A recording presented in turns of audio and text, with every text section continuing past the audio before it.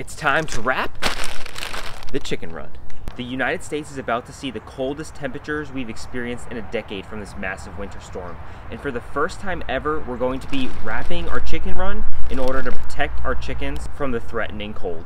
I'm going to be using this 3.5mm plastic drop cloth that I picked up from the big box store in order to wrap my whole chicken run, which will add an additional barrier of protection from the extremely dangerous wind chill. Normally, chickens are very cold hardy and can withstand outside temperatures down into the teens with protection from a chicken coop.